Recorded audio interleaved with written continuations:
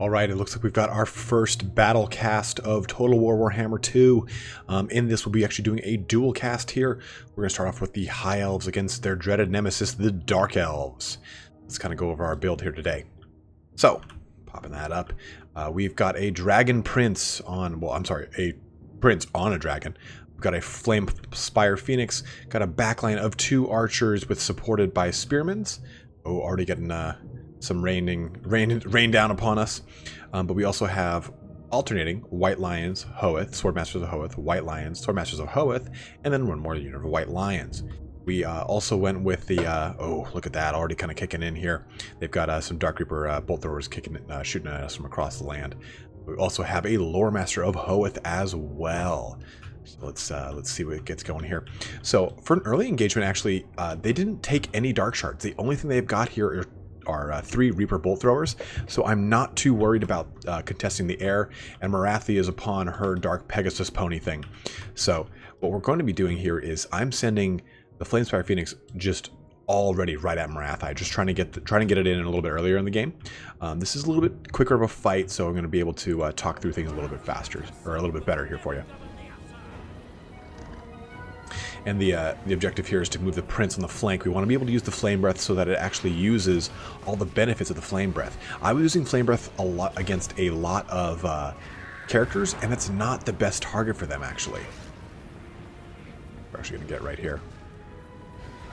Coming up here real soon.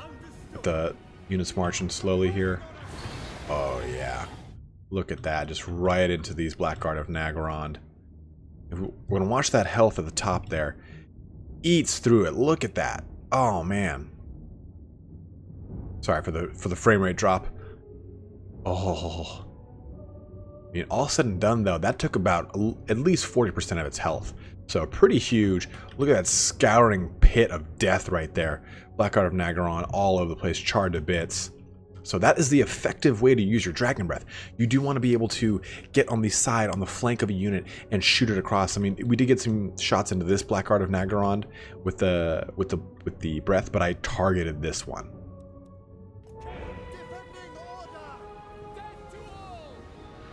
Moving the line up, trying to do a straight across engagement here.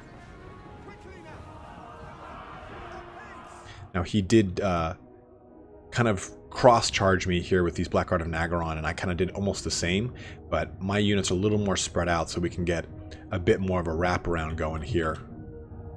Let's get that glorious charge look in there. Oh, I love that, like, kind of like light versus dark right there, just kind of the Lord of the Rings-esque, like, oh, twist your axe, chop him, and completely path through him. We also have our Swordmasters there with the ability to kind of wrap around into this unit, which is huge. But I made a mistake in actually having these guys, or these Swordmasters, charge in as well. And I rectified that pretty quickly. But I do want to focus on this flank here. We have some Spearmen moving in to hit these Cold One Knights. They're going from our back line. And we're moving our westernmost Spearmen in to help out to reinforce that eastern portion. We've got our Lore Master engaged as well. Our White Lions going for this Blackguard of Nagorond. And we also have this White Lion engaging these 2 units of Witch Elves, which is not too great, but things are happening. Also got this Flamespire Phoenix jumping on Marathi still.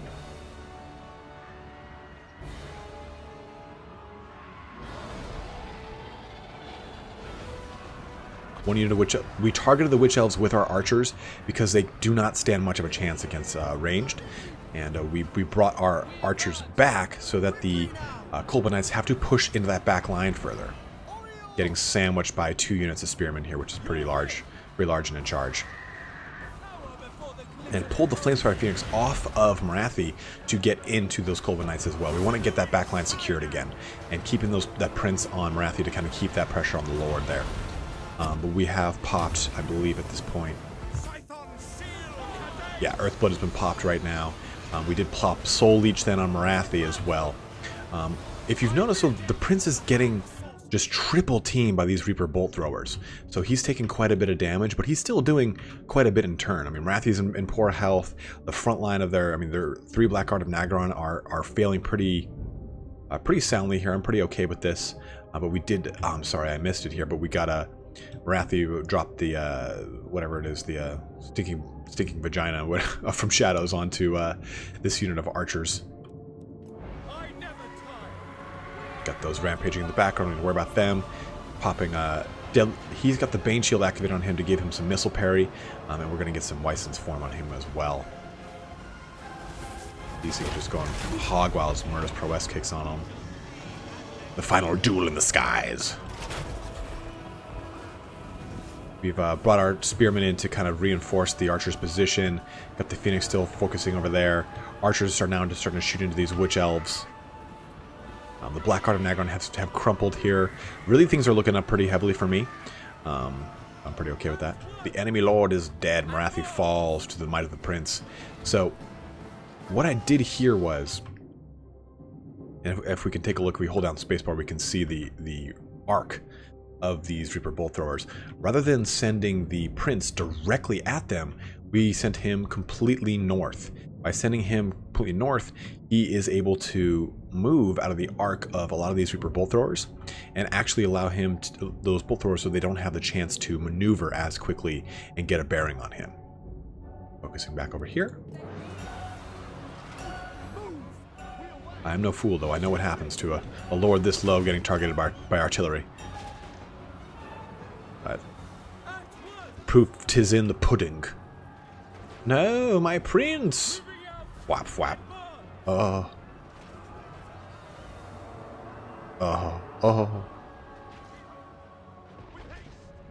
That's the one. Oh. They can really take a lot of shots at the end there. It's always what I've hated about Total War Warhammer 2 is, like, someone who's dying, like, still has got... There it is. So falls off our prince. But we are in, quite obviously, a very good, strong position here. A little too late for the Reaper Bolt Throwers to do much of anything. Archer's still shooting into the back line. And since we have scant minutes left here, seconds left here, I'm actually gonna... I should be fine on slow-mo. But what I've actually done is you move the archers up as your unit kind of pushes through the front line. You want them to be able to constantly pressure this back line. So in case it does rally, you've got the ability to use those archers to knock them out of play. So what we're going to do here is take a look at the end screen. And then after that, we'll start on the second episode. But you can really see here that the Swordmasters of Hoeth got great usage, 110 and 62 kills. I'm a huge fan of the Swordmasters against Dark Elves. They trade better with Executioners. They're overall better unit than Executioners. And they're just overall a very impressive unit. I love the way they transitioned into this game from Tabletop.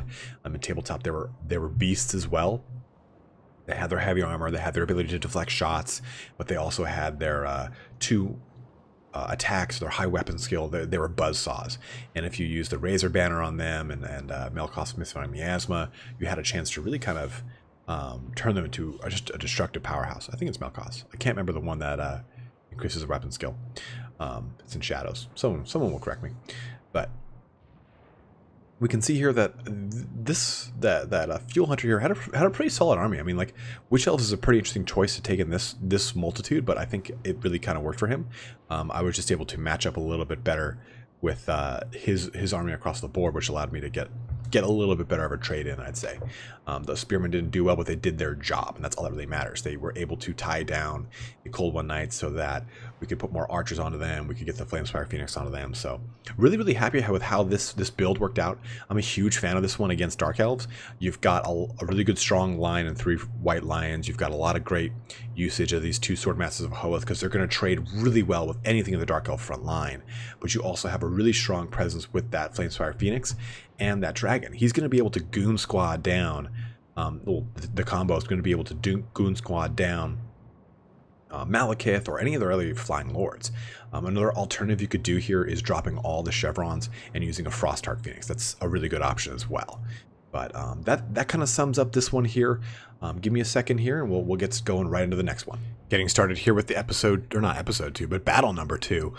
We'll go over how this build works out and what we're doing. I'm actually going to pause it because we have a lot of early game micro I want to go over here.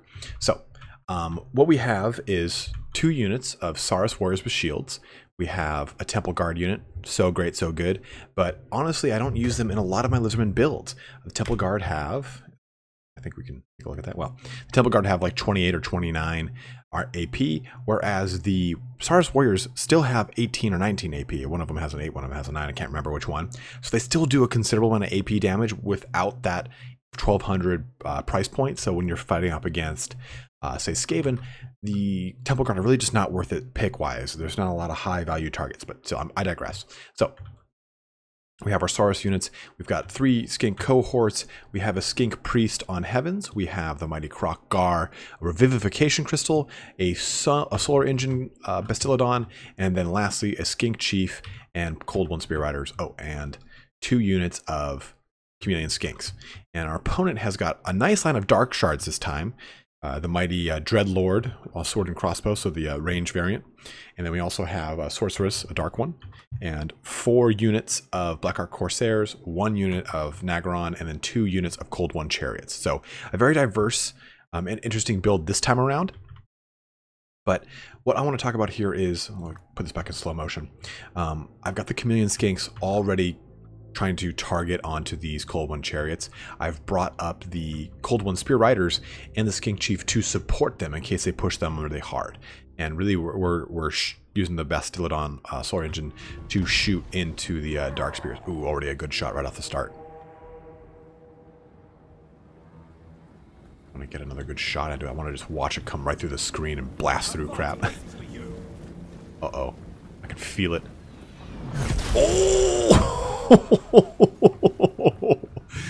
Oh, that was cool. So we have these guys have retreated back, skirmished back a little bit here. They're really not going to take much range damage, so I'm not worried about that at all. Oh, sorry, I missed that one. Oh, that was a good one too. Already starting to suffer pretty hard and heavy from that.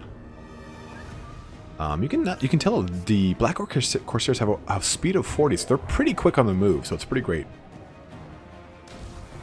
We're bringing that Skink Chief in here, looking to threaten the skies a little bit. We're bringing these chameleon skinks away from the Cold One Chariots. We're going to keep the Cold Spear Riders doing their thing. Blade Wind's kicking into my guys, doing some damage initially on these Temple Guard. But wait, there's more. Oh, we missed it. I'm sorry. Well, with the Skink Priest, we used Breath of the Midnight Wind right here, and it actually rattled off 1 unit of Dark Shards, knocked this one apart pretty heavily. You can see those some death there as a result. And do keep in mind, the Solar Engine does give a debuff to all these units. It is making it so that oh, the noxious breath attack from the Black Dragon here. Even we were talking about how we want to use it in the flank. He didn't use it in the flank, but it's still got a pretty good amount of damage on the Temple Guard here. But the Bastillodon Solar Engine shooting into the Dark Shards is going to confer a negative buff to them on their ranged ability, so it's pretty important there.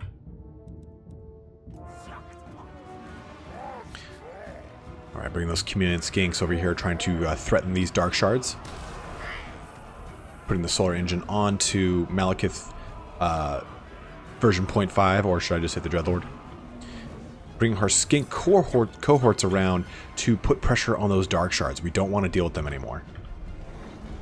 And the Lord himself, Croc Guard, just eating through some Blackheart Corsairs.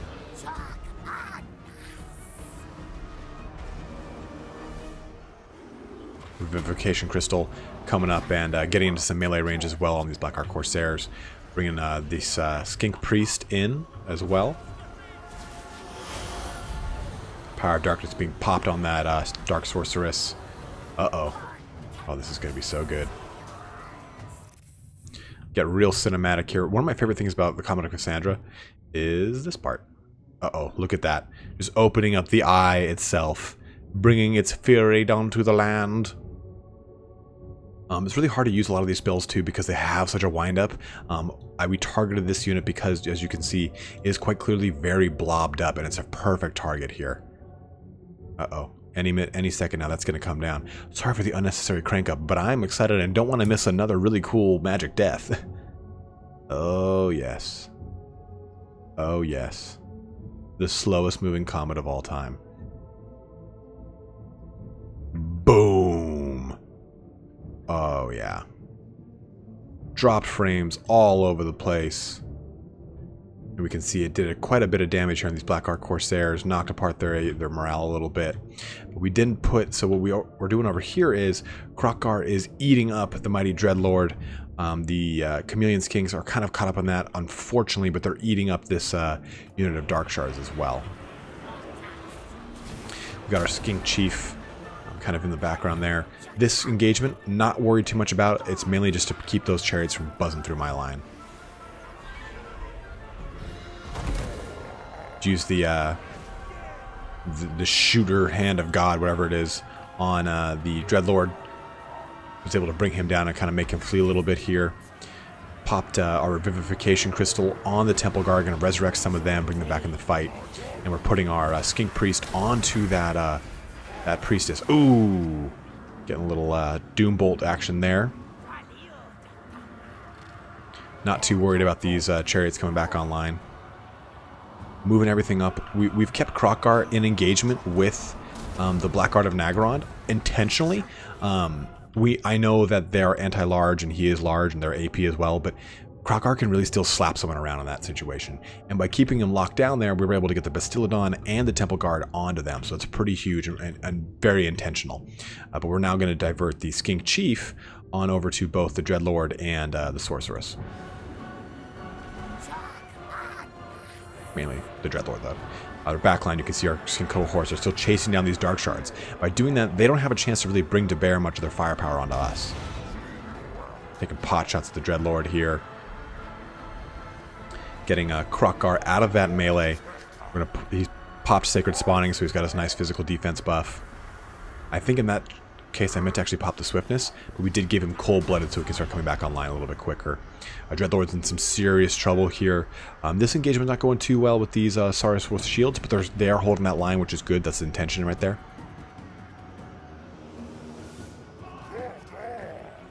Once he gets a little bit higher, we can do some more with Kroq-Gar. The backline of Skinks pushing on the Chameleon Skinks. Should have been pressing on those Dark Shards a little bit better. We're bringing those, bringing the mighty Kroq-Gar over here. Raffle Stomp. A little bit more of these Black Ark Corsairs. Also one of my favorite units. You just look at it, just whipping its tail back and forth. I whip my tail back and forth. But I didn't focus on anything else there because I knew it was coming to an end. But another close victory. Really great. I actually got a chance to play Fuel Hunter twice back to back. So Fuel Hunter, thank you very much for playing with me. You had two really great builds. I really enjoyed it. This is another video that we're using Lizardmen in for maybe the second time now. And I'm really enjoying the application of Lizardmen. Like I was really struggling, but after really kind of wrapping my brain around their builds, I think that they're really, really, really competitive. If I'd say anything, Dark Elves are kind of the most competitive of all builds, of the four we have to choose from until Mortal Empires comes out. But I really enjoy playing as a Lizardman. I didn't think I would as much, but just their ability to really hold the line. I mean, Saurus Warriors are such monsters. When you can really get them to bear, they can do quite a bit of damage. And even though they don't have that AP characteristic, they kind of have that hidden AP, so it makes them pretty strong and stalwart as well. I'm really enjoying playing them. But we can see here, nothing did like a whole gross amount of damage. I mean, 73 from these Skink cohorts as it was eating up Dark Shards is pretty cool. But, I mean, everything just kind of performed very well instead. 39, 32, 47, 42, 37... 32, 56. Well, man, that Soul Ranger really did a number. But I'm really happy with the way this build performs. Another option here is to drop a Temple Guard, go a little bit wider in the front line, and maybe even pick up another Solar Engine or swap out Kroq-Gar for the generic Lord on a Carnosaur. So you do have some options with a build like this. I went with Heavens. You could go with Beasts and use a lot of not Stinging Swarm, what the hell? Use a lot of the Flock of Doom, there we go. But I went with Heavens here because I don't really use Heavens, and I wanted to use some breath action, so it worked out pretty well for me. But that concludes our videos here today, guys. Hopefully you enjoyed the Tomb King video that's coming up here. It's a little bit of lore into the Tomb King's legendary lords. And we'll have plenty more coming your way in the coming weeks. A head-to-head campaign with Turner and I is going to be continuing this week. We will probably be live streaming it on Sunday as well. So if you do want to watch us live stream it, we'll be doing that on Sunday. But thanks for watching here today, guys. Have a good one and take care.